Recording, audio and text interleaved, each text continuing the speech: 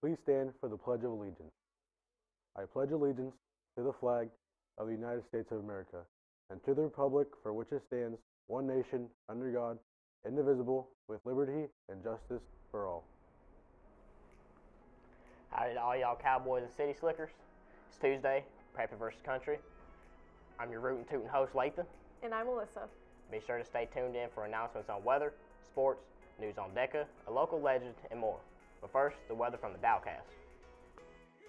What is up, hot dogs? Dallas is back and bringing you the weather again.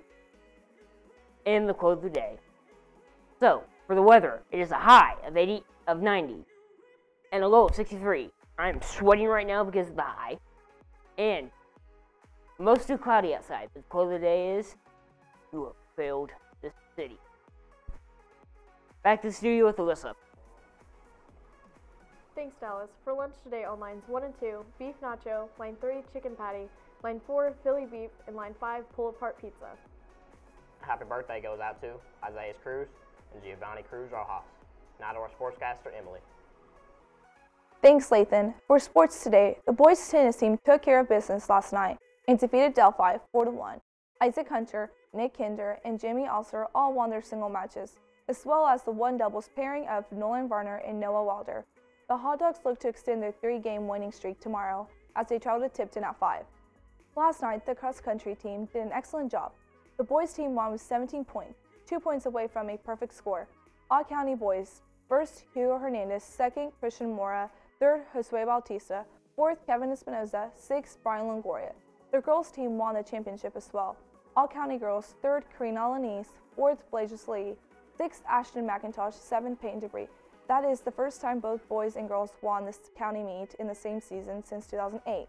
Good job last night. That's it for sports. Now back to the studio with Alyssa. Thanks, Emily. Working students are continuing their annual community service project, DECA Backpack Buddies.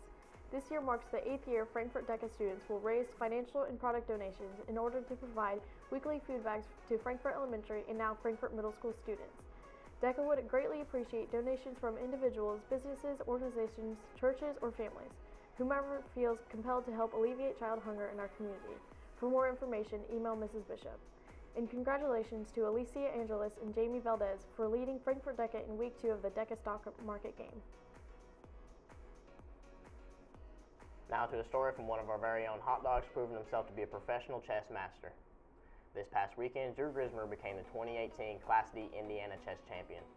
He competed September 15th and 16th in the Indiana State Chess Association tournament. Glad to know that the founding member of the chess club means business. Congratulations, Drew.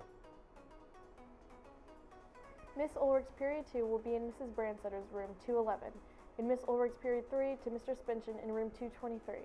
Again, Miss Ulrich's Period 2 will be in Mrs. Bransetter's room 211, and Miss Ulrich's Period 3 to Mr. Spinchen in room 223.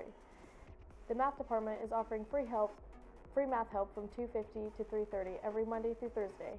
Today is Mr. Jagger in room 205, and Wednesday will be Mr. Dudley. We'd like to announce the Spirit Day winners from yesterday.